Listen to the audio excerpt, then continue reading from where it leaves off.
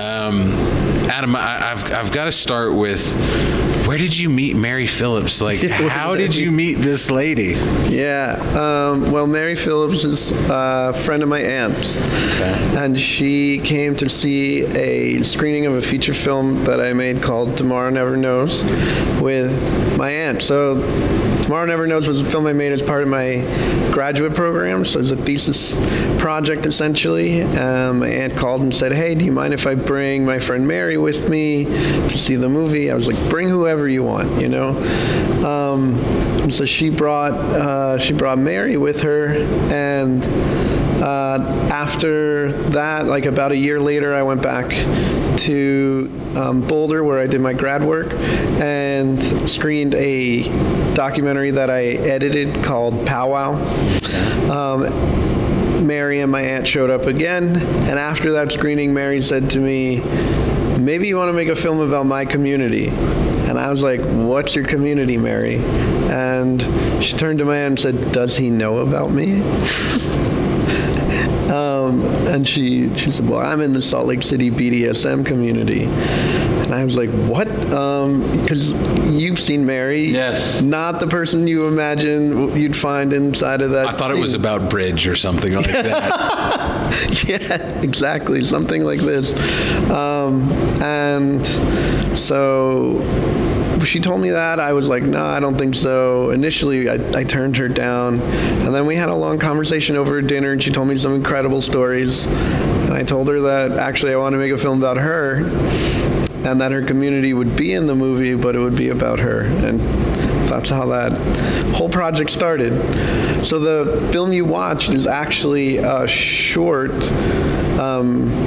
but it's a scene from this feature film that I'm making with Mary. The whole film is about Mary? Yeah, it's called The Flamingo. Please keep going. I'm not going to stop you. So The Flamingo is, that is her moniker inside of the Salt Lake City. Yeah, we see it in the short. Right. Yeah, you see it on. She like lays out this little display for you in the short, and flamingos are all over her life. Like it's everywhere. But she adopted this moniker inside of that community because that's what people do in that world. That they just find another way to refer to themselves amongst themselves. You know. So. Well, they sort of have to. It's a community that is very shunned upon, but I mean, I used to work in sales for the back page of the Village Voice papers. Okay. Yeah. So we would deal with a lot of DOMs and their issues of advertising, marketing, getting to know people. It's a difficult community to, especially in Salt Lake. I can't. Yeah. What? Yeah, except for, I mean, when you start to think about Salt Lake, like Salt Lake, and Mormonism in a way is like already kind of a kinky space, right? You got people with multiple wives, like there's the weird underwear thing going on, like Mormonism. It's the perfect place. It's probably the exact. There's probably way more folks in that community in Salt Lake than you even imagine. I've got to ask you, you have traveled, just in our conversations, Seattle, Boulder, now you just found that out, Salt Lake, New Orleans, you're in Detroit. Yeah. Is there anyone you haven't been? Texas? Maybe? I've been to Texas. No, damn it. I've been all over, you know. But I grew up in New Jersey, moved to Minneapolis, went to undergrad, University of Minnesota, worked here for a while. After I finished undergrad, I did commercial film production for a while with a company called Twist Films. I was here making 30-second, 60-second TV commercials. And then got into the film festival community and film exhibition communities here.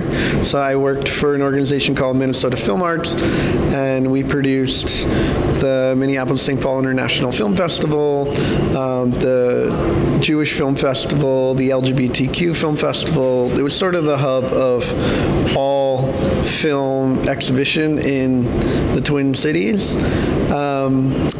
And And that organization went through like a really rough patch. And I had to figure out what to do with myself and landed a gig out in Seattle at the Northwest Film Forum, where I worked for 8 years, and then went to grad school in Boulder at University of Colorado.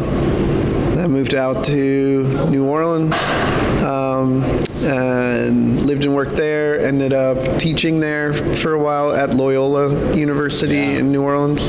Lovely campus, by the way. You've been there? Area, yeah. Oh, well, yeah. Yeah, it's a nice spot. Yeah. A lot of people film on that campus, actually, and then I just moved up to Detroit to teach at the University of Michigan. And the Boulder program, I've interviewed a few from Boulder. It's not a bad little program at all. It's great. Yeah, it's an amazing school. The grad program in particular is it's incredible because there's not that many grad students. They take 2 a year. It's a fully funded program. You get your own studio. You get to teach filmmaking. When I was there was 9 full-time faculty and there were 6 grad students. So that meant you had all the time in the world that you wanted with the faculty, which was pretty incredible. What was your focus while there? What were you concentrating on while you're out there? Yeah, so it's really a place where I pivoted into documentary work, and in fact ended up with not just the MFA, but I had a certificate in documentary in kind of a separate program that started there around the same time that I was going through. Yeah. Creating your own degrees, I love it. That's cool. I've got to ask, since you were at the start really of the Minneapolis film scene from the festival circuit, like what was it that you were trying to capture? Was it a local feel? Were you trying to bring filmmakers in? What was the impetus behind the start of these film festivals here? Well, let me say that I was not the start of them. I mean, there was a guy who unfortunately passed away a couple of years ago named Al Milgram, and he sort of is the godfather of this scene. And he started that in his 40s, and I met him when he was in his 80s. So, or maybe just turning 80, something like that. You know, it's like he had his impetus initially was he saw the way that filmmakers in Europe were creating their work by essentially showing films or doing film curation or working in film criticism or something like that. And he thought that that was his pathway to make films. The funny part about that, or the tragic part about that, is that he ended up not finishing any of those works for over 40 years. So really, his legacy is not the films he made as much as it's this incredible film community here in the Twin Cities that he really fostered. He was interested in bringing the world to this town. He grew up in Minnesota, so he's a son of the state, and really understood this community in ways that I probably, even though I spent a lot of time here, I think he understood it better than I ever could. Yeah. So maybe not the origins of the film scene, but what about the festival we're at? Can you tell me, how did Sound Unseen start, and the fact that it started in '99 in Minneapolis? Yeah. Very serendipitous.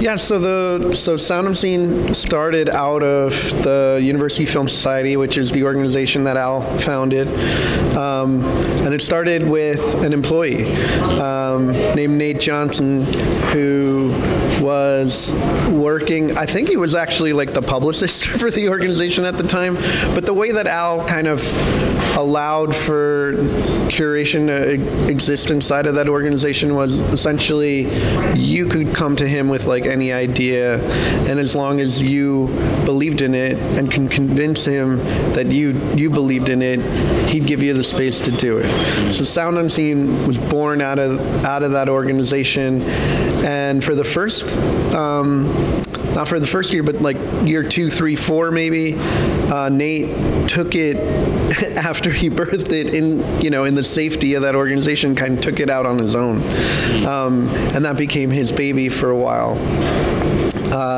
he continued to do screenings with the organization, and the organization evolved from being just the University Film Society into being the University Film Society and another theater called the Oak Street, and then it became Minnesota Film Arts, the larger organization. And so Nate was screening some work at the Oak Street and at the Film Society, and then he decided to become a farmer. And it kind of folded back in to Minnesota Film Arts at that time, with a woman named Gretchen Williams, who was part of the organization. She was like throwing incredible parties all over the Twin Cities, and we hired her to help with parties, but also like doing other kind of administrative things for Minnesota Film Arts. So she brought it back into the fold, and then when she left, again, she took it with her, and she sold it, I think, to Rick Hansen. Rick had it for a few years, and then he sold it to Jim Brunzell, who's been running the festival like for over a decade now. And for those that don't know, you met Jim at college. Yeah, so Jim and I went to undergrad together here at the University of Minnesota, and really our friendship started because he was a volunteer at the theater, at the University Film Society Theater, the Bell Auditorium, and when I left, I was like, he was talking a lot about wanting to get into this field, and I was like, here's your chance, man. So he took my job pretty much, for better or worse for him at the time. As far as like, if you had to put to explain the scene of Minnesota film scene, how would you explain it to those outside of Minnesota? The content, not necessarily the scene, but the movies and stuff coming out of here that people make here. Yeah. Well, that's a good question. I don't know that I could speak to it like in terms of a contemporary moment, but when I was living here, there was, I mean, it's, kind of scrappy independent filmmaking in the most traditional sense of that. I mean, I was here at a time when digital filmmaking was kind of just getting off. People were shooting on mini DV,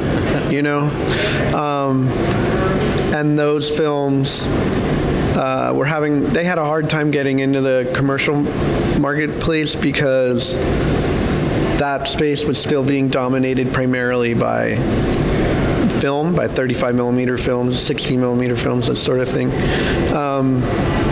And so, there were a lot of people who were ambitious and like trying to get their work made. And in fact, I worked on a few films as an assistant director during that time, but all of them were being shot. They were all shot on mini DV. Not that there weren't films that were going from mini DV into 35 that like people were blowing up, but they were few and far between, and they were like, it was a very expensive process. So filmmaking has gotten just so much more affordable now than it was then, and I'm sure the scene here is like enormous compared to what it was at the time. Can you share with us the Cinema 19 experience and what you were able to be involved in with research. That? You're right. Yeah. So Cinema 19 was a project that my friend Usama Al-Shaibi and I started during the pandemic. So at the beginning of the pandemic, Usama went to grad school with me at University of Colorado. And when you say beginning, this is the first few months. Yeah, I mean like very early days. You're calling, you're checking in on your friends, seeing how they're doing. And Usama's like, I kind of have this thought about doing something around this, and he and I started spitballing ideas, and initially he was like, let's commission 19-second films, and I was like, that is too short. Like, especially for this moment, that just felt wrong, as everybody's like stuck in their house, but he wanted it to kind of to put a time limit on it, not even a limit, but sort of like some parameters around that. Almost snapshots. Yeah, so the film became that. It became like snapshots of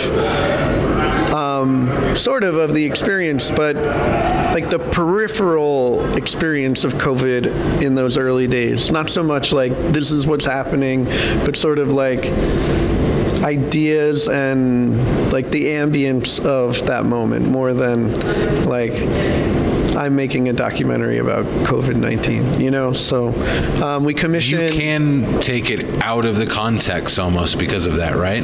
I think you can. I mean, it does function inside of that context in a really beautiful way, but I don't think it's limited to that context. So yeah, there were, I think it was like 12 or 14 filmmakers who ended up participating in Cinema 19, and that program, like, we toured it around a little even, which was interesting. And we got a lot of press because there weren't a lot of projects like that at the time. That's very cool.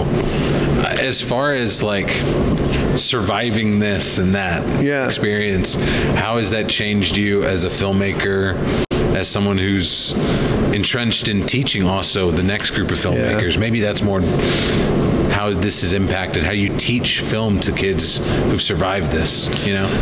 Yeah, I mean, I think how you teach kids who've been through, like, kids are super vulnerable now. They were like, I was experiencing them as being pretty vulnerable before COVID, but now in particular, they're like, they're very fragile. And I think that experience of being locked in the home, separated from each other, like losing that kind of social contact, made them even more, like just, they just have a lot of issues. So it's actually, it's a pretty challenging moment in terms of dealing with students. I think that I hope anyway that that's like a temporary blip in my teaching. Not to say that the kids aren't great, because they are. I love my students and they're super creative, but like their anxieties are heightened in a way that even more than they were prior to COVID-19. You've taught Southern kids, Louisiana. Yeah. You've taught Northern kids, Detroit. Yeah. Any difference? No, not really. I mean, there's a difference in the program, right? So the program at Loyola is a digital filmmaking program. So the students I have are all filmmakers. And the program that I teach in Michigan is journalism and media production program. And so the students are not, like, they're at a like more elementary level where I'm reaching them. I'm hoping that will improve over time, and I've been thinking a lot about what I would love to see this program look like. But because of its hybrid nature, they're not strictly film kids. Just artists, maybe, potentially. Yeah, but I think they're storytellers is maybe the best way to think about them, because a lot of them are coming from are interested in journalism. And you know, that's much more about like how do you tell a story than it is like an art. I mean, journalism is its own art form, but it's not. I wouldn't like classify it as art. Suddenly, the lighting has changed in here. You've shifted the mood. Maybe we should check the f-stop. Yeah, I think we covered it, but it's. The mood has changed. I kind of want to get serious, ask a romantic question. Yeah. Can you describe Detroit, the scene in Detroit? We were talking earlier, and it's an exciting place.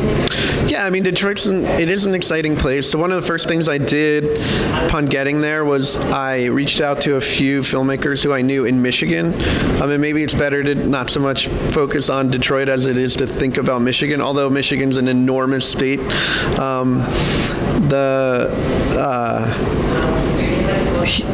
there's a festival called Duluth Superior Film Festival. It takes place in the fall, and so when they invited me to screen one of my films, and I asked them if they were open to me putting together some programs, and they said sure. So I wanted to meet the Michigan film community, and the way that I felt I could do that most quickly was, hey, reach out to a few folks in Michigan and see who's out there, and put together this program. So I screened a shorts program in Duluth that was all Michigan films. I think the thing about even the Detroit area is that it's like very dispersed, the community. New Orleans kind of geographically forces you to have this kind of concentration because of just the design of the city. Yeah. You know, it's a crescent. They call it Crescent City. It's pretty much a crescent. So everything's got sort of like squeezed together, whereas Detroit is like this sprawling city. And as a result of that, like, the filmmakers are not concentrated, really. They're sort of everywhere. I've met a bunch of people in Ann Arbor and in Ypsilanti and some folks in Detroit itself. But then there are filmmakers who I got connected with who are, like, out in Grand Rapids, and some people up on the Upper Peninsula. Yeah. I love that you're help separating, like, Detroit-based films. Like, I mean, there's some big budget films like that White Boy Rick that came through there, or yeah, sure, there are documentaries like the Sugar Man story that was there. But yeah, you're totally right. There are some amazing films throughout the natural side of Detroit. Yeah, outside all the cities. I mean, Michigan has been covered by documentaries, especially. There's some really interesting stuff. So, is there a favorite place in Michigan you've had? I've been there just too short a period of time to, like, really answer that. One other thing I'll say, though, is that Michigan at the moment doesn't have a great film incentive program, and so I know that there are people working on that there, and I think if Detroit and Michigan got the film incentive back, people there they've talked to me about, like, that was a moment when things were really humming, and I think that hopefully the state, and now that it's a Democrat-controlled state, maybe it's the perfect time to, like, return the incentive to Michigan and sort of rebuild the filmmaking scene there. It's almost, I mean, it's a game changer for so many different areas. If you can bring film to that, or you can help cultivate your film scene. I mean, the incentive program is massive. We have it in Texas, and we get dwarfed by Louisiana and Arizona. I mean, we're getting destroyed. It's totally understandable. It's crazy. Yeah, I mean, that in New Orleans. New Orleans is, like, it's amazing. It's crazy how many films are in production there at any given time. Like, at the peak when I was there were, like, over 20 film and TV shows, and we're talking, like, big budget projects going on in town. And that only happened after they returned the film incentive program, because people there, when I got there, were like, yeah, we lost all this work to Atlanta because everything went out there because they had a better film incentive. So, and I think that actually, you know, if we bring it back to, like, the education thing, I think that really helped my students yet again. Big change in lighting here. Apologies to the home viewer. I think it'll pick it up. You're good. Okay. Adam, I'd love to kind of close things out by allowing you to tell us, how can we find more info about you? Sure. When the hell are you going to finish this The Mary Flamingo? doc? Yeah. Oh my God, I want to know what's going on. And do you talk to your aunt differently now after this process? So let's say separation. My aunt, my aunt is just a friend of Mary. She's not in the scene. She kindly participated in the film to be another body at a dungeon party that Mary threw. My aunt's, like, cool and open to things, and is, like, she's pretty amazing. And And, you know, Mary's not like totally out to everybody yet, but she will be once the film's done. Can we get back to this dungeon scene? Where did you? Is this in New Orleans? No, this was in Salt Lake. So when I first started this project, Mary, when she got me really to agree to do it, let's say, I was like, when should I come? And she said, oh, there's this amazing... Terrible question to ask, dominatrix. What's that? Oh, the dungeon question? No. When should I come? Oh, I see. Yeah, well, double entendre, right? She told me that I should show up and start filming around something called Rocky Mountain Rebellion, which is like a BDSM conference that happens in Salt Lake. And so we tried to get into the conference, but for all the obvious reasons, they were like, there's no way in hell you're bringing a camera into that space. And Mary was like, don't worry, I'll just throw an after party at my brother's dungeon. And I was like, excuse me? And she's like, oh yeah, my brother, he's in the Salt Lake City queer BDSM community. And I was like, wow, that's incredible. So yeah, she got her brother to agree to let us use his dungeon in the basement of his home. And she invited all these people who were at Rocky Mountain Rebellion to come, all of them fully aware that the reason they were there was for the film. So they knew that they were coming in to be filmed, which meant consent was super easy to get. And I will say this about the BDSM community, we all have a lot to learn from them around consent, because that is the most consensual space I've ever been in my life. Seeing the ways that these folks, maneuver through kind of difficult situations with each other that are all around touch, and even obviously like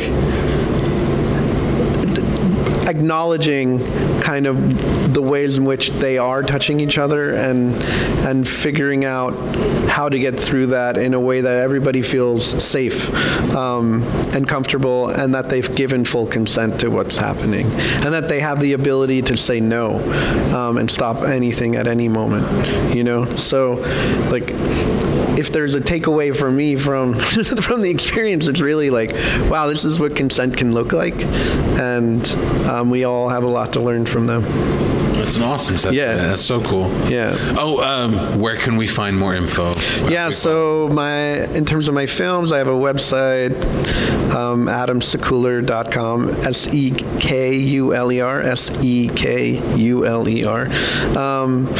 And on there you can find information about all my work, and you can find some links to some public videos. There are a few interesting links on there that we didn't even talk about yet, but might be interesting to you, which is when I was in Seattle, I started a program that was a one-shot film program. We had a lot of filmmakers who came through Northwest Film Forum to screen their work, and I would ask them if they wanted to teach a workshop. So it was like they would teach 2-day workshops, but many of those filmmakers I also asked if they would be interested in shooting a short film while they were there. And Is the 36-hour? No. Is that separate? Oh, wow. 36 hours is like that's a feature film of mine. Yeah. No, this is like something completely different that was housed inside of Northwest Film Forum, and the whole concept was you have a single shot, right? So what film can you make with no edits? And the people who made films in that program are incredible, world-class filmmakers, some of whom are now household names, but they weren't necessarily at the time, including Barry Jenkins, Josh and Benny Softy, Aaron Katz, Joe Swanberg, Todd Rohal, Amy Siegel, Valerie Masadian. There's just a ton of filmmakers who ended up coming through and doing that. So essentially I produced those films, which is really fun to talk to my students about, where you're like, yeah, I produced a Barry Jenkins short. It's not the one that you know. But still, to ask them to do that specific showcase, because showing runners and how you even do a single shot, it may be a runner, or maybe a solitary shot. I mean, how you conceptualize that is got to be on another breed of filmmaking. Oh yeah, it's a totally different. That's fascinating. Yeah, it would, and they turned out really well. Like Barry's film is brilliant. The Safdie brothers film played around at different festivals. The Valerie Masadian's film premiered at the Locarno Film Festival. I mean, it was these were world-class projects, and I was super honored and to even be a part of them. And I got to know those filmmakers. I felt like at the time that was my grad school. And it probably was. It was a good thing to do before going back and really beginning to refocus on my own filmmaking. The other thing, and I told you I'd tell you the story, which is sometimes the older filmmakers would show up and we would ask them not to make a short film, but to do a PSA about turning your cell phone off in the theater. And so one of the people who came was Melvin Van Peebles. And actually the theater here, the Trilon, that's part of the Sound Unseen. They play it before every movie. They play the one that I made in Seattle before every movie here. But the great story with Melvin, maybe I shouldn't tell this on camera. Melvin would want it. He was the filmmaker to be that bold. Yeah, well... hopefully Mario won't yell at us, but that's on you. So Melvin came, and I was touring it, showing him around town. I went to drop him off at his hotel, and he was like, "What are you doing?" What time frame is this? This was... You just lost... Yeah, I mean, this was maybe 2012. Okay. Yeah. He had made a new film, and we played it, and he came, and... So I went to drop him off at his hotel, and he was like, "What are you doing?" And I was like, "Gonna go back to my house." He's like, "No, man, you're gonna leave the car and you're gonna come up to my room." And I was like, "Okay." So dropped the car off, came up to his hotel room. He's like, "I need to borrow your phone." And I was like, "What?" And he's like, "Yeah, man, I need to borrow your phone." It's like, "Okay." Gave him my phone. He calls somebody up, and he's like, "Honey, it's Melvin. Don't you leave the city. I'll be back tomorrow. You better stay in the city, honey. I'll see you tomorrow."